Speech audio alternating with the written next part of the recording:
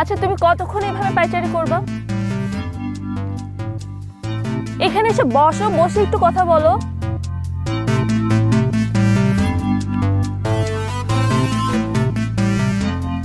দেখো নবনী, তোমার বাবা আর যাই বলুক, আমি কিন্তু তোমাকে ভালোবাসি।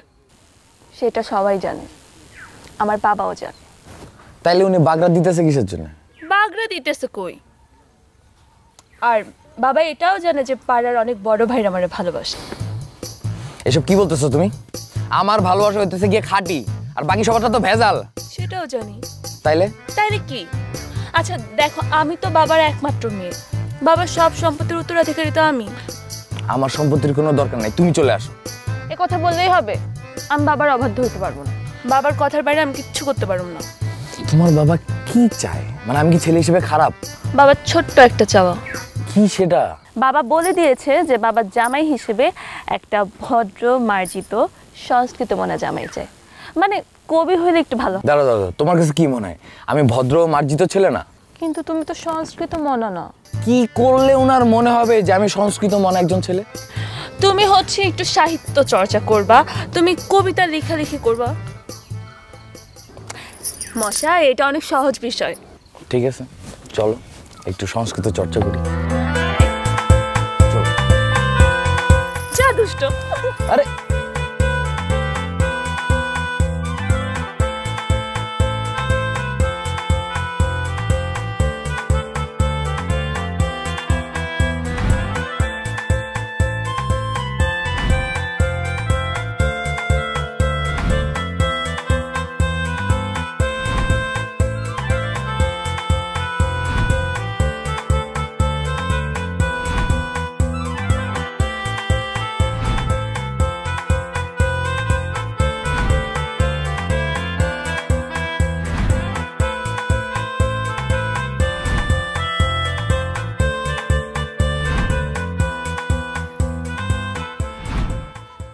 আসসালামু আলাইকুম চাচা। বসো। আপনার জন্য পেঁপে। আমাকে ভ্যাট দিতে পেঁপে নিয়ে আসছো? হ্যাঁ বাবা জীবন, এইটা যে তোমার উদ্দেশ্য না সেটা তো আমি ঠিকই বুঝি। তোমার উদ্দেশ্য তো নবনীর সাক্ষাৎ। না না না চাচা, মানে পেঁপে হচ্ছে একটা ভিটামিনধারী ফল, আর আপনার মতো বুড়া মানুষদের জন্য পেঁপে খুবই উপকারী। মনে করেন ওই কোষ্ঠকাঠিন্য সারায়। তোমাকে কে বললো আমার কোষ্ঠকাঠিন্য? না ইয়ে মানে এই বয়সে তো কোষ্ঠকাঠিন্য রোগটা থাকাটা স্বাভাবিক, মানে না থাকাটা তো লজ্জার ব্যাপার। তোমার তো লজ্জা শরমের কোনো বালাই নাই। হ্যাঁ, তুমি আমাকে একবার বুইড়া বলতেছো আর এটাকে ভিটামিনধারী ফল বলতেছো। হ্যাঁ, ভুল হয়ে গেছে চাচা। তোমার তো ভাষাজ্ঞান খুবই দুর্বল। হ্যাঁ, তুমি জানো 1980-তে আমি একটা উপন্যাস লিখেছিলাম। সেই উপন্যাস সম্পর্কে জানো? জানো আমার সম্বন্ধে, আমার ভাষাজ্ঞান সম্পর্কে জানো? আমি কিভাবে জানবো চাচা, মানে আমার তো ওই সময় জন্ম হয় নাই। কিন্তু এটা আমার দোষ না, এটা আমার বাবার দোষ। তোমার বাবার দোষ মানে? না মানে বাবা যদি আগে বিয়ে করতেন তাহলে আমি আগে চলে আসতাম, জন্ম নিতাম, তখন আপনার উপন্যাস সম্বন্ধে জানতে পারতাম। এই ছেলে, তুমি তো একটা মহাফাজিল। যাও যাও এখান থেকে, আমার সামনে থেকে দূর হও। এই পেঁপে নিয়ে যাও, পেঁপে নিয়ে যাও। আসি চাচা, আসসালামু আলাইকুম। আনকালচার্ড কোথাকার, কেন পেঁপে নিয়ে আসছে আমি তো বুঝি। আমার মেয়ের জামাই হতে চায়, জামাইতে গিজ গিজ করতেছে চারিদিক। কি হয়েছে? একা একা চিৎকার করতেছো কেন? তোমার আশেপাশে তো কেউ নাই। কত বড় আহাম্মক দেখো। হ্যাঁ, বলে কিনা আমার কোষ্ঠকাঠিন্য, আমার জন্য পেঁপে নিয়ে আসছে। আসছে তো আমার মেয়ের জামাই হইতে। তাতে কি হয়েছে? পেঁপে তো ভালো জিনিস, কেটে দেই খাও। যাও, কাইটা কাইটা তুমি নিজে নিজে খাও, আমার খাইতে হবে না। আচ্ছা ঠিক আছে, আমি এটা নিয়ে যাব। যাও, একলা একলা খাও।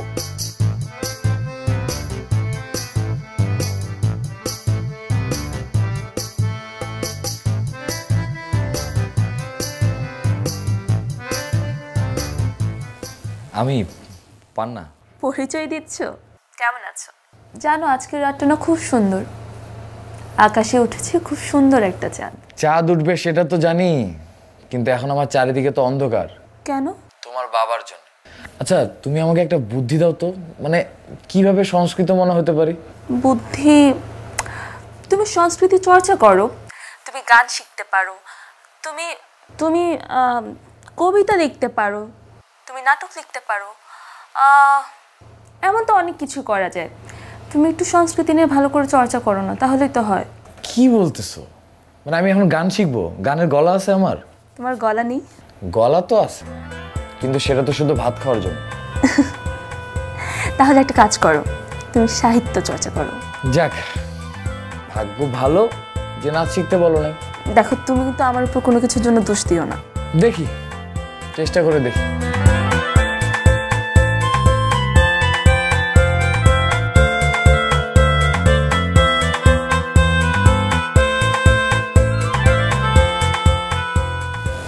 কি যে করি,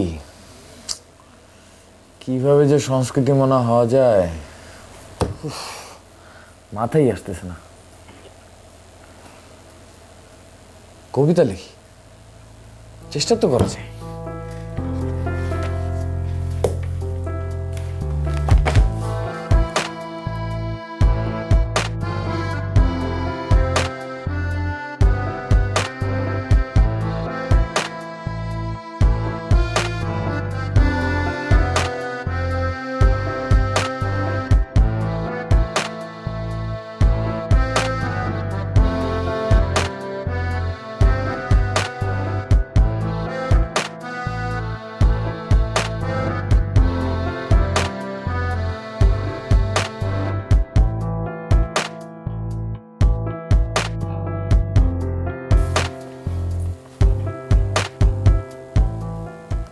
এ যেন নিজের ফান্দে নিজে পড়া, এ যেন ফান্দে পড়িয়া বগা কান্দেরে, এ যেন তারপরে খেয়ে নীরবে কান্দেরে।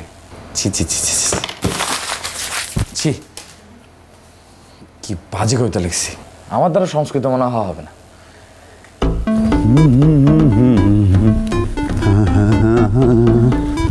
লা লা লা লা লা লা লা।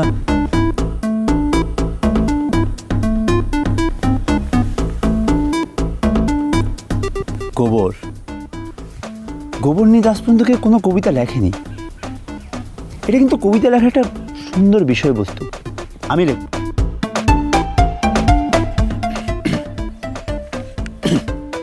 গোবর নিয়ে কি কবিতা লেখা যায়? কখনো সার বা কখনো জ্বালানি। আহা, কখনো তুমি শিশুর হাতের খেলনি। না, শিশুরা যাচ্ছে না, তাহলে দেওয়া যায় কখনো তুমি নতুন বউয়ের হাতের খেলনি। তোমার ছোঁয়ায় বউ হয়ে ওঠে রাঁধুনি। বাহ, চমৎকার! এই প্রথম কেউ গোবর নিয়ে কবিতা লিখলো। লিখেছেন কবি বৃক্ষ কামাল। চমৎকার কবিতা। বাহ, গোবর।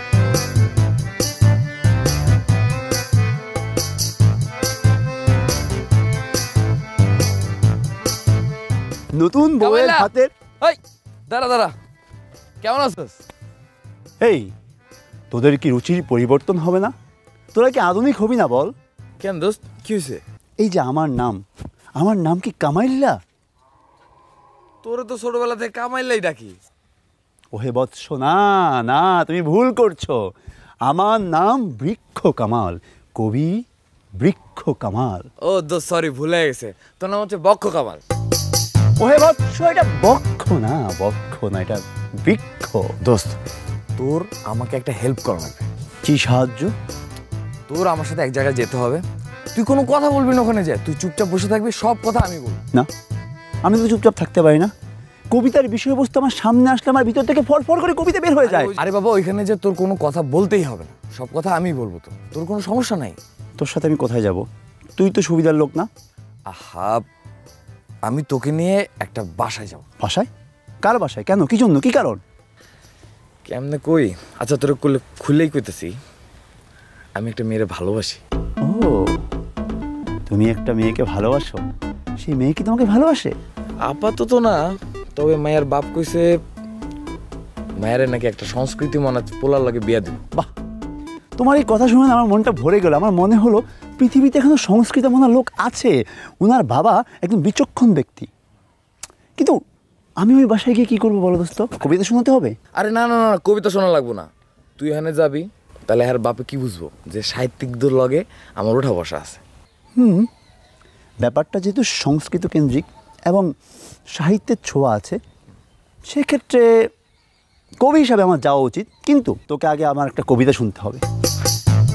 এখন শোনা লাগবো? অবশ্যই। আচ্ছা বল। কবিতা তোর জন্য।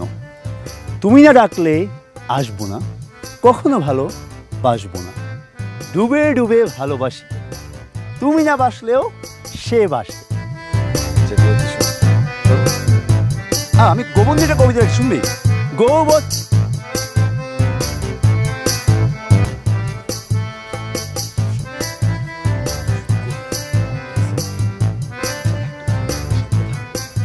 কবিতা শোনাবো না একটা? আসো। আসসালামু আলাইকুম চাচা। ওয়ালাইকুম সালাম। আবার আসছো? না না, আমি একা আসি নাই তো, আমার বন্ধুকে নিয়ে আসছি। যত সব, এত আশাআশির কি দরকার? বসো। আজকে আবার পেঁপে টেপে আনো নাই তো? না না চাচা, পেঁপে। আচ্ছা পান্না, তোমাকে তো আমি সেই ছোটবেলা থেকে চিনি। তুমি তো এরকম ছিলা না, তুমি তো খুব ভালো ছেলে ছিলা। হঠাৎ তোমার কি হয়ে গেল? কাজ কাম কিছু করো নাকি পেঁপে নিয়ে মানুষের বাসায় বাসায় ঘুরে বেড়াও? জি চাচা, মানে আমি তো কন্ট্রাক্টরের কাজ করি। ওকে। আমার বন্ধু বৃক্ষ কামাল। কি কামাল? বৃক্ষ কামাল। এই নাম কি তোমার বাবা মা আকিকা করে রাখছে? না, এটা আমার কবি নাম, ছদ্মনাম। আসলে ও গাছ নিয়ে কবিতা লেখা তো, এই জন্য ওর নিজের নাম দিতে বৃক্ষ কামাল।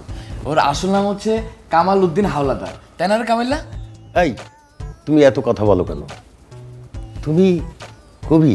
জি চাচা। কবিতা লেখো, সংস্কৃতি মানা। বাহ।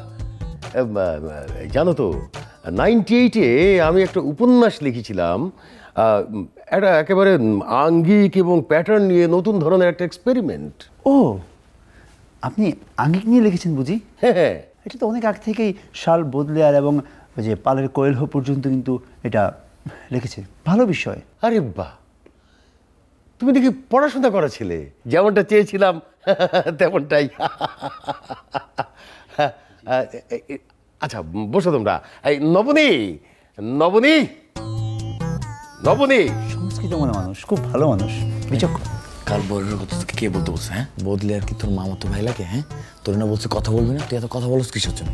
আর একটা মানুষ মারা গেছে, তারে আল্লাহ বেহেশতে নসিব করছে, তুই তার নাম নিয়ে এত টানা হেঁচড়া করতেছস কেন? টানা হেঁচড়া কই করলাম? উনি তো একজন কবি, উনি অমর লোক, আমাদের কবিদেরও রাজা। ওদেরকে তো বলতে হয়।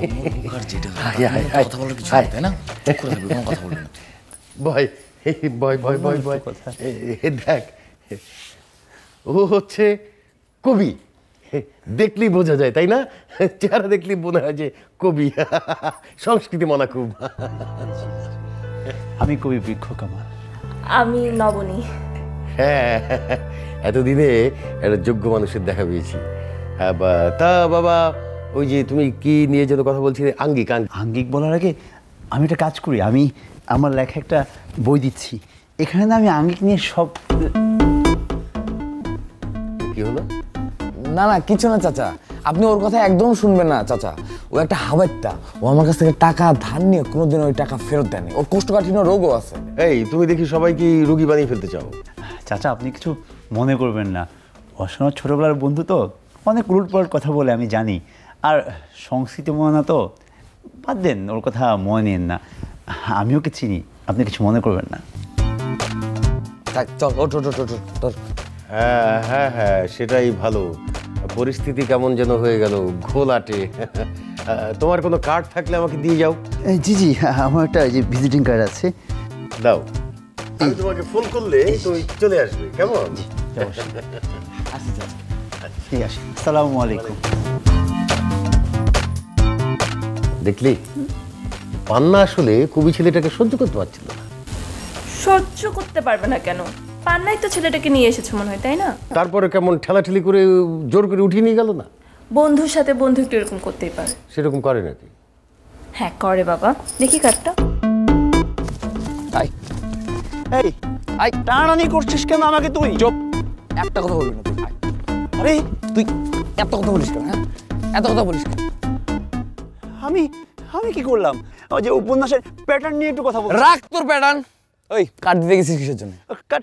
উনি তো সুন্দর করে চাইলেন, না দিয়ে পারলাম না। চাইলেই দিতে হবে না? আর তুই কাট বানালি কবে? হ্যাঁ, যে নাম ওর ঢং তার আবার রং। আহা, তুই কিন্তু আমার সাথে কিন্তু মানে রাগারাগি করছিস এবং কিঞ্চিত কিন্তু বাজে ব্যবহার করছিস কিন্তু। তাই না? তোমাকে এখন জামাই আদর করা লাগবে। চলো তোমার জামাই আদর। আমি কিন্তু একজন কবি মামা, কবি কিন্তু আমি একজন, তুই ভুলে যাস না।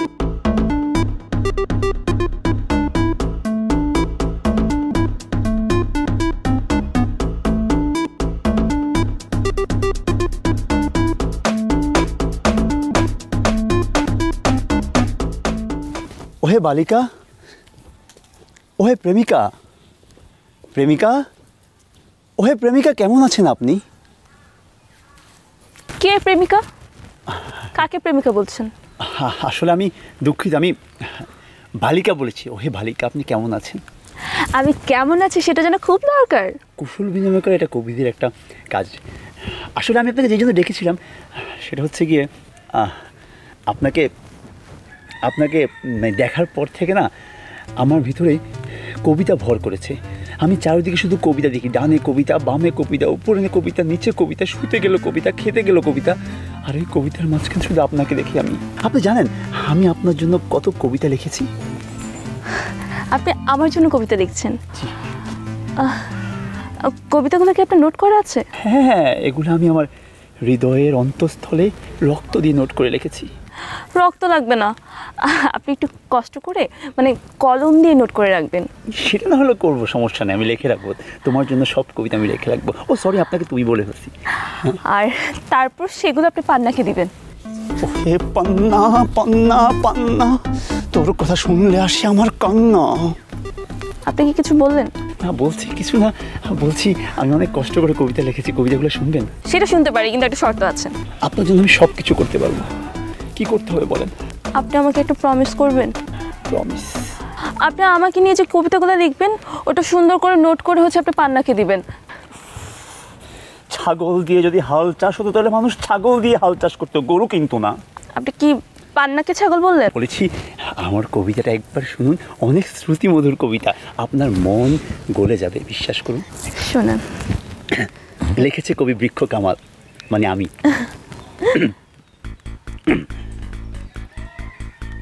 পড়ে না চোখের পলক, কি তোমার রূপের ঝলক, আমি জ্ঞান হারাবো, মরে যাব। মরতেছেন না কেন? আমি তো মরতেই চাই। তো মরে যান। তোমার ওই দুই চোখের প্রেমে হাবুডুবু খেয়ে আমি মরতে চাই, ওই সাগরে ডুবে মরতে চাই। ভাই ভাই, আপনি কবিতাগুলো লিখে দিয়ে দিন, হাসি। কি পেলি তুই এই পান্নার মাঝে যা আমার মাঝে নেই? আমার কবিতা তোর পছন্দ হয় না, ভালো লাগে না, বুঝবি বুঝবি, সময় হলে বুঝতে পারবি। পান্নার মধ্যে তুই কি পেলি যা আমার মধ্যে নেই?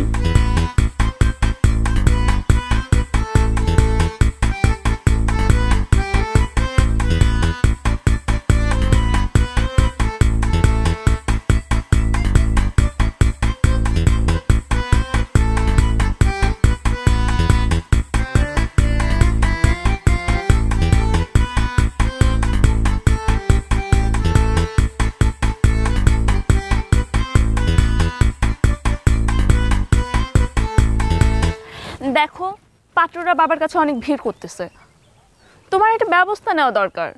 এখন আমি কি করব? নৃত্য করব? করো। করতেছি, এটা তো করা বাকি ছিল আমার জন্য। তুমি সিরিয়াসলি নাও ব্যাপারটা। আর আমি তো চেষ্টা করতেছি, তাই না? আমি সেদিন একটা কবিতাও লিখছি। সত্যি? এত খুশি হয়েও না।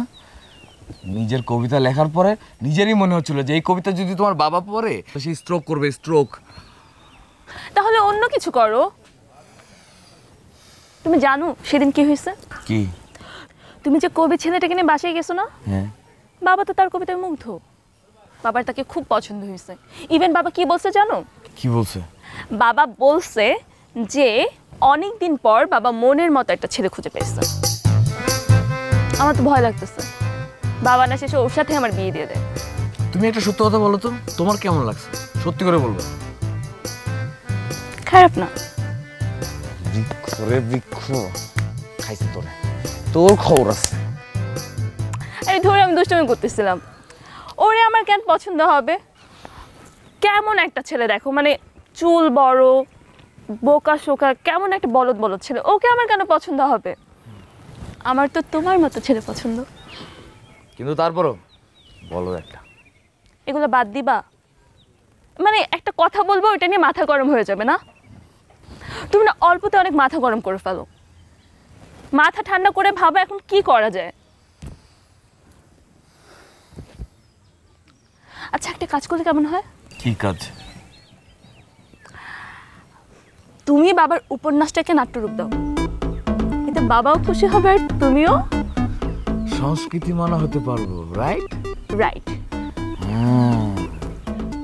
তুমি বাবাকে গিয়ে বলবা যে তুমি বাবার উপন্যাসটা নিয়ে একটা ধারাবাহিক নাটক বানাইতে চাও, আর এই সুযোগে তুমি আমাদের বাসায় অনেক ঘন ঘন আসা যাওয়া করবা। আমার পরিবারে কেউ কোনোদিন এই কাজ করেনি, আর আমি তো দূরেই থাকি। যখন পরে তোমার আব্বা যখন জানতে পারবো তখন কি হবো? ধর বোকা, একবার শুধু বিয়ে হইতে দাও, বিয়ের পরে না হয় একটু শ্বশুরের বকা খেলো, সমস্যা কি? আর শুনো, তুমি হচ্ছে নাট্যতত্ত্ব নিয়ে একটু বড় বড় কথা বলবা। নাট্যতত্ত্ব কোথায় পাবো? বই পড়বা। বই বই বই বই বইটা আমার জীবন শেষ করে দিল।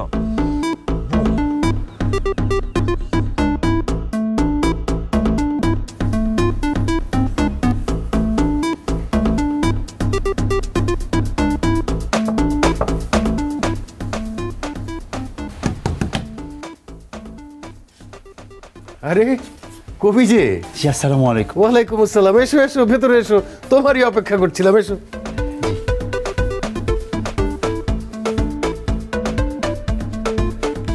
বসো। জি চাচা, আমরা আসলে শুভ আর মঙ্গলের অপেক্ষাই করি। বাহ, কি চমৎকার কথা। কথা তো নয়, যেন বাণী। চাচা এগুলো বলে আমাকে লজ্জা দিবেন না, আমি ছোট মানুষ, জ্ঞানের সমুদ্রে এখনো নুড়ি কুড়াচ্ছি মাত্র। বলেছিলাম না, কথা নয় বাণী। আজকে তোমার কবিতা শুনবো। অবশ্যই, কেন শুনবেন না? আমার কাছে তো প্রতিটি কবিতাই বৃক্ষের ছায়ার মতো, মনে হয় আমি কবিতার ছায়ায় দাঁড়িয়ে আছি। অবশ্যই শুনবেন, আর এই জন্যই তো আমার নাম বৃক্ষ কামাল। বৃক্ষ ছায়া? জি চাচা, এই জন্যই তো আমার নাম বৃক্ষ কামাল। জানো তো আমার উপন্যাসে, বাহ, হ্যাঁ, 1980-তে যখন উপন্যাসের আকাল যাচ্ছে তখন লিখে ফেলেছিলেন বুঝি? এক্স্যাক্টলি, উপন্যাসের পাতায় পাতায় তাই পাতায় শিহরণ। এক্স্যাক্টলি, বুঝলে? নবনী কোথায়? নবনীকে দেখছি না যে। নবনী? নবনী আছে, ঘরে আছে, কোনো কাজ করছে বোধহয়, কি জানি না। আচ্ছা ডাকি। হ্যাঁ, নবনীকে ডাকা দরকার আছে, আমাদের এই আলোচনা শোনা দরকার, জ্ঞান আরোহণ করা সম্ভব হবে। নবনী, নবনী মা, এদিকে আয়। না, জ্ঞানের কথায় নবনী থাকলে ভালো হয়। এক্স্যাক্টলি, ও তো এটাতে আলোচনায় অংশগ্রহণ করা দরকার। জি জি। কি নবনী কি ডেকেছি? নবনী কাজ করতেছে, অনেক কাজ আছে। তুমি আমাদের আলোচনা শুনে কি করবে? তুমি এই বুড়া বয়সে কি আলোচনা করবে? হ্যাঁ, এই বাজে কথা বলছো কেন? উচিত কথা বলে বাজে কথা হয়েছে না? এই ছেলে, তুমি এখানে কি করো? হ্যাঁ, কি করো? তোমার কি কোনো কাম কাজ নেই? তোমার নাম কি? কোথায় থাকো? আসসালামু আলাইকুম, আমার নাম বৃক্ষ কামাল। কি ভিক্ষা কামাল? জি না, বৃক্ষ কামাল। চাচা, আমার মনে হয় আলোচনার পরিবেশটা নষ্ট হয়ে গিয়েছে, আমি আরেক সময়। এই ছেলে, আমি পরিবেশ নষ্ট করেছি? হ্যাঁ, তোমার কত বড় সাহস তুমি এই কথা বললে? হ্যাঁ, আমি চলে যাই। সালামু আলাইকুম, আপনি রাতে একটা এমরোকল 5 খেয়ে নেবেন। এই ছেলে কি জন্য আসে? কি জন্য আসে? তোমাকে আমি একদম ফাইনাল কথা বলছি, এই চুল্লা ছেলের সাথে আমি আমার মেয়ের কোনো দিনও বিয়ে দিব না। এই ছেলের মাথায় তো উকুন আছে, তুমি খোঁজ নিয়ে দেখো 6 মাসে গোসল করে কিনা সন্দেহ আছে। আচ্ছা শোনো, একজন মানুষের সম্পর্কে না জেনে না শুনে এই ধরনের মন্তব্য করাটা ঠিক না। ছি ছি ছি ছি, কি বললো? কি বললো তুমি? বৃক্ষ কামাল? হ্যাঁ, বৃক্ষ কামাল। তোমার কি মনে হয় যে ওর বাবা মা এই নামটা রেখেছে? হ্যাঁ, বেয়াদব ছেলে কোথাকার, কত বড় স্পর্ধা, নামটা পর্যন্ত চেঞ্জ করে ফেলেছে। আরে বাবা, যারা শিল্প সাহিত্য করে তারা তাদের নাম এইরকম বদলে ফেলে। দেখো রবীন্দ্রনাথ ঠাকুর, তার নাম হয়েছিল ভানু সিংহ। তারপর যেমন নায়ক নায়িকাদের ভেতরে উত্তম কুমার, দিলীপ কুমার, শশী কাপুর, তারপরে ধরো এই যে আজিম, সুজাতা, কবরী, ববিতা, এই শাবানা প্রত্যেকেই কিন্তু নাম বদলেছে। এরা সংস্কৃতি কর্মী, এটাই নিয়ম। বাবা বাবা বাবা, সব নায়িকাদের নাম মুখস্থ, মানে ঠটস্থ করে ফেলেছো, তাই না? কি আশ্চর্য, আমি তো প্রথমে নায়কদের নামই বললাম, আর নায়িকাদের নাম পরে বললাম। পরে বললে তো কি হয়েছে? এতগুলো নাম মুখস্থ কি করে করলে তুমি? আচ্ছা, নায়কের সঙ্গে তো নায়িকা আসবেই। তাই তো, তুমি যে নায়ক, তাই তোমার সঙ্গে নায়িকারাও আসবে। হ্যাঁ, তুমি মোর জীবনের ভাবনা, হৃদয়ের সুখের ধোলা, নিজেকে আমি। কিরে, তুই আবার নবনীতের বাড়িতে গেছিলি কিসের জন্য? হ্যাঁ, নবনীতের বাড়ির ত্রিসীমানা না তোরে যাইতে না করছিলাম আমি? বন্ধু, তুমি কিন্তু আবার ভুল করছো। এই যে তুমি আমার সাথে উচ্চস্বরে বাকবিতণ্ডা করছো। আমি তো যেতে চাইনি, নবনীর বাবা বললো আমাকে যাওয়ার জন্য, তাই তো গিয়েছি। ওনার মাথায় তুই স্ক্রু ঢিলা, তুই জানাস না উনি কইলে তো যাওয়া লাগবো। হ্যাঁ, আর কি নবনীর কি দেখা খায় সুস্থ না? বন্ধু, তুমি আবার ভুল করছো। ওনার মাথার স্ক্রু ঢিলা না, উনি একজন বিচক্ষণ ব্যক্তি, উনি একজন সাহিত্যিমনা মানুষ, ওনার স্ক্রু ঢিলা না। আরে তুই জানিস না, আমার মেয়ে মানুষের প্রতি কোনো মোহ মায়া কাজ করে না। আমার তো প্রেম হচ্ছে এই যে বৃক্ষের সাথে, লতা পাতার সাথে, গোবরের সাথে, পশু পাখির সাথে। গোবরের সাথে হলে গরুর গলায় যা ঝুলে থাকবি। নবনীর বাসায় যাচ্ছিস কি হচ্ছে? আরে না রে বাছা, না, তুই ভুল করছিস। আমি তো ওই বাসায় গিয়েছিলাম কিঞ্চিত, যে তোর ব্যাপারে কিছু কথা বলতে সেখানে গিয়েছিলাম। কি কথা বলতে গেছিলি? নবনীর বাবা বলল যে মানে পান্নার মতো ছেলেই হয় না, তুই খুব বিচক্ষণ একটি ছেলে, মিষ্টি মুখের একটা সুন্দর ছেলে। ইনফ্যাক্ট উনি আমাকে এমন একটা কথা বলেছেন যে আমার হৃদয়টা ব্যথিত হয়ে গিয়েছেন। কি বলছে? আমাকে বলল যে আমি নাকি তোর নখদার উপর সমান না। কথাটা শুনে আমার এই মনটা এত ব্যথিত হলো, বুকের বাঁ পাশটায় চিনচিন করে ব্যথা করছে।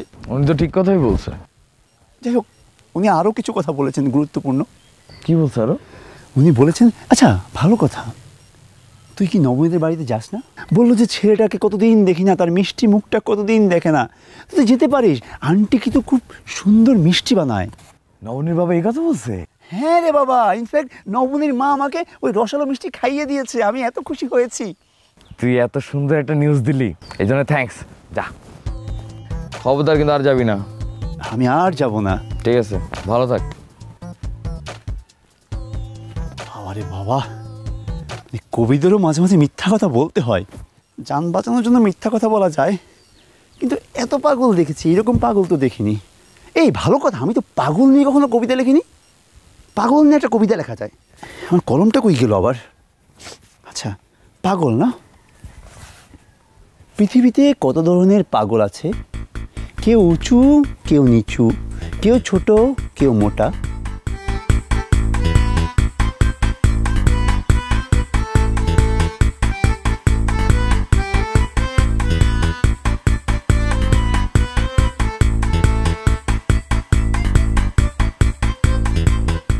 আসসালামু আলাইকুম।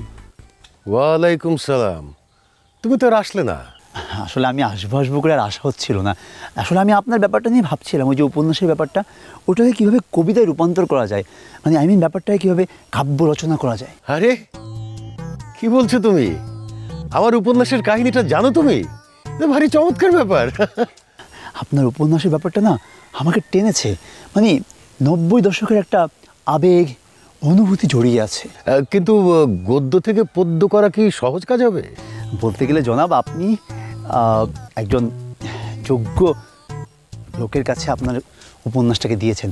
আমার এতদিনের সাহিত্য চর্চা আজকে কাজে আসবে। ধরুন, আপনি আমাকে বললেন যে ছেলেটি বাজারে গেল, কিন্তু আমি কি বলবো জানেন? ছেলেটি বাজারে গেল, গেল তো গেল, ফিরে এলো না, কবে গেল, কখন আসবে? আরে বাস, এই ছেলে তো দেখি কামাল করে দেবে। চলো বাড়িতে গিয়ে বসে কথা বলা যাবে। আজকে আমার একটু তাড়া ছিল, আমার প্রকাশনায় যেতে হবে আর কি। আমার একটা বই খুব শীঘ্রই মুক্তি পাবে। আচ্ছা আচ্ছা আচ্ছা, ঠিক আছে, এসো কিন্তু, কেমন? হ্যাঁ, আমি সন্ধ্যা লগ্নে আসবো। আচ্ছা, এসো। আসসালাম। ওয়ালাইকুম আসসালাম।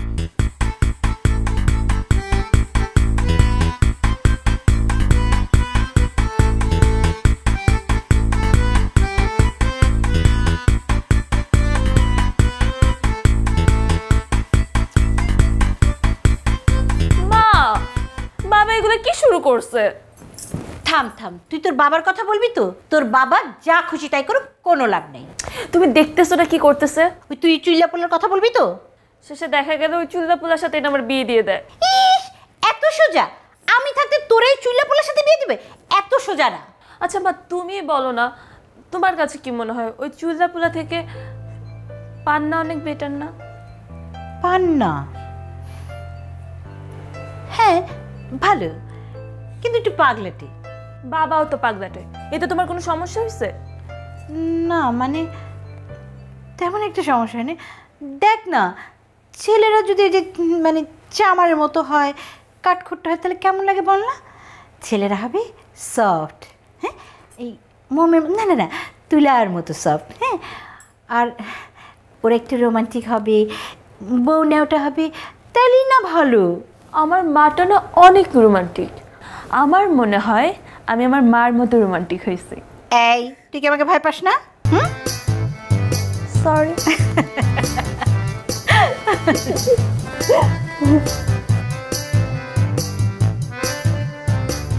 আরে কবি, চা খাওনি? না আসলে খাওয়া হয়নি, বই পড়ছিলাম তো। তা তোমার প্ল্যানটা কি বলো তো? প্ল্যান তেমন কিছু না, আবার অনেক কিছু। আমার প্রথম যে প্ল্যানটা সেটা হচ্ছে গিয়ে আপনার যে উপন্যাসটা আছে না, ওটাকে আমি কবিতায় রূপান্তর করব। আর আমার মনে হচ্ছে এই কাজটা পৃথিবীতে প্রথমবার মতো হচ্ছে, আর যেটা আমি করতে যাচ্ছি। বাহ, আইডিয়াটা পেলে কোথায়? আইডিয়াটা আসলে চাচা, আমি তো অনেক সাহিত্য চর্চা করি, সাহিত্যের মধ্যে থাকি, সো অনেক জ্ঞান আহরণ করি। আর এই জ্ঞান আহরণটা যখন হৃদয়ে ধারণ করা হয় সেটাকে বলা হয় প্রাজ্ঞতা। আমি সেই প্রাজ্ঞতা থেকে আইডিয়াটা পেয়েছি। তুমি তো আমাকে মুগ্ধ করলে। কিন্তু চাচা, এই কাজটা করতে গেলে একটা ছোট্ট সমস্যা আছে। যে কি সমস্যা হলো গিয়ে, এই ব্যাপার নিয়ে আপনার সাথে আমার মাঝে মাঝে আলোচনায় বসতে হবে, আপনার বাসায় আসা লাগবে, মাঝে মাঝে নবনীর সাথেও কথা বলা লাগবে। সো আপনার বাসায় আমার ঘন ঘন আসা যাওয়া করা লাগবে আর কি। আসবে, অসুবিধা কি? আসবো ঠিক আছে, কিন্তু চাচি যেমন আচরণ করে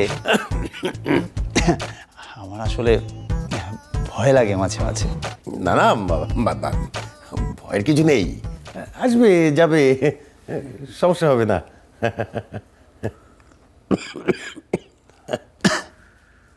জি আসবো। আচ্ছা তাহলে আমরা এই ব্যাপারটা নিয়ে আলোচনা করি। হ্যাঁ, এই যে আপনার, আমার মনে হয় এখান থেকে এই যে ফুলের লাজ নাই, রাইতে শালুক ফোটেলো, রাইতে শালুক ফোটে। ভাই আপনি এখানে? ভাই আপনার পুরো এক গ্রাম তন্ন তন্ন করে খুঁজলাম ভাই। কেন, কি হয়েছে? ভাই কাম তো সারা ভাই। কি কাম সারা হয়েছে? ভাই সে এতদিন চোখ দিয়ে দেখছে, আর আজকে তো পুরো হাত ধরে ফেলছে ভাই। কেরা? ওই যে আপনার ওই বন্ধু কবি। হ্যাঁ ভাই। কই আছো এখন? ও তো দেখলাম ওই বাড়িতে ঢুকলো। দাঁড়ায় আছিস কেন? এই বৃষ্টি ভেজা রাতে চলে যেও না, এই বৃষ্টি ভেজা। কি রে, এই কি করতেছিস? শাল ধরছিস কেন? শাল ছাড় না। নবনীর দেখার আবার খায় শুরছে তাই না? খালি উল্টা পাল্টা কথা বলিস। আমার কেন খায় শুটবে? আমাকে নবনীর বাবা ডাকছে দেখা করার জন্য, গুরুত্বপূর্ণ কথা বলবে। তুই নাকি নবনীর বাবার উপন্যাসে কবিতায় রূপ দিতেছস? হ্যাঁ, আমি ছাড়া কে লিখবে? মিথ্যা কথা কর, জায়গা পাস না তাই না? কেন মিথ্যা বলবো আমি, বল। ভাই আমার কিন্তু আর সহ্য হচ্ছে না। তুই ধর। কি ধরবে? কাকে ধরবে? এটা কি হচ্ছে? এটা ঠিক হচ্ছে না। এই কবি জামাই। আরে বাবা রে বাবা, কি সাংঘাতিক! এ তো খুন খারাপি শুরু হয়ে গেছে। হ্যাঁ, সবই আমার নির্বুদ্ধিতার জন্য হয়েছে। আরে সংস্কৃতি মনে জামাই খুঁজতে গিয়ে এখন তো দুইজনে মারামারি লেগে গেছে। এই যে কবি আর পান্না মারামারি করতেছে, কুদাকুদি হয়ে গেছে। নবনীর মা, নবনীর মা তাড়াতাড়ি আসো। নবনীর মা। কি হয়েছে? কি ব্যাপার, এত চিৎকার করতেছো কেন তুমি? আরে কি হয় না, এদিকে খুন খারাপ হয়ে গেছে, বাইরে তাকায় দেখো। এই যে আমি, কি হলো? ওই যে কবি আর পান্না দুইজনে মারামারি লেগে গেছে। তুমি মাথা ঠান্ডা করো তো, মাথা ঠান্ডা করো। এটা আমার দোষে হয়েছে। সংস্কৃতি মনা জামাই খুঁজছি না, এখন দুইজনে মারামারি লেগেছে, আমারই দোষ। এই নবনীকে ডাকো। আচ্ছা তুমি ঠান্ডা হও। নবনীকে এখন ডাকার কি আছে? এখন রাত, সকালে নবনীকে যা বলার বলো। নাও তুমি একটু পানি খাও। দাও দাও দাও দাও। আরে বাপরে বাপ, এখন পুলিশ আসলে? পানিটা শেষ কর। পুলিশ আসলে তো আমারে ধরবে, যখন খুঁজবে বলবে যে নাটের গুরুকে, বলবে যে এই লোকটা সংস্কৃতি মতো জামাই খুঁজতে গেছিল, এই জন্য মারামারি লাগছে, আমারে তো পুলিশ ধরে দিয়ে যাবে। উফ, তুমি মাথা ঠান্ডা নাও, না পানিটা খাও তো।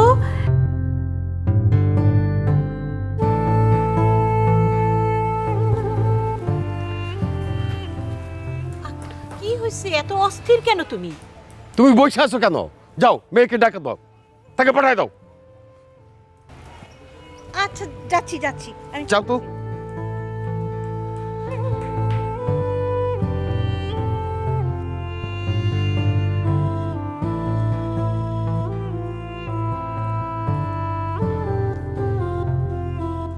নবনী,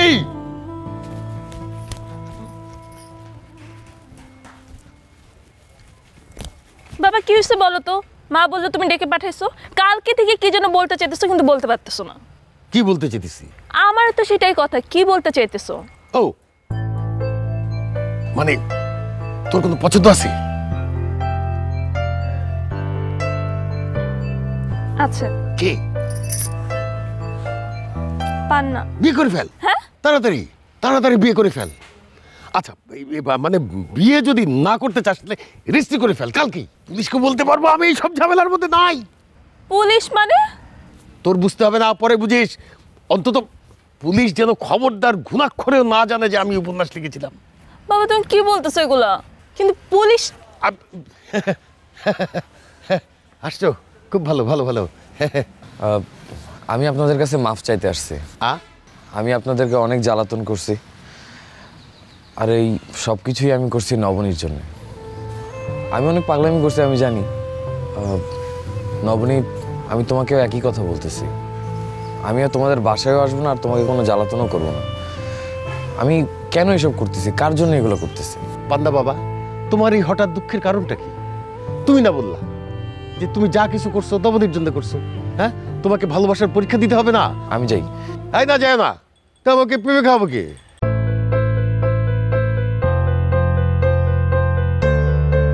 বাবা তোমার জামাইকে বলো তো মাথাটা যেন একটু ঠান্ডা রাখে। বাবা ভালোই তো, আমাকে রেখে তুমি আমার মেয়ের বিয়ে দিয়ে দিচ্ছ? না দিচ্ছ না? না, তোমাকে সহায় দিচ্ছি, শোন, এদেরকে বুঝায় কোনো লাভ নেই। এরা হচ্ছে মাথা মোটা ছেলে। তোর বাবার সাথে যে আমি এত বছর সংসার করলাম, কই আমি যে এত বুঝাইলাম, আমার কোনো লাভ হয়েছে বল? কোনো লাভ হয় নাই। এরা হচ্ছে মাথা মোটা পুরুষ, এরা যেটা বুঝবে সেটাই রাইট। ঠিক আছে, এইটা নিয়েই তোর চলতে হবে। মাইপা দেখ কার মাথা মোটা, আমার না তার। বাবা এদিকে দাঁড়াও। Happy ending.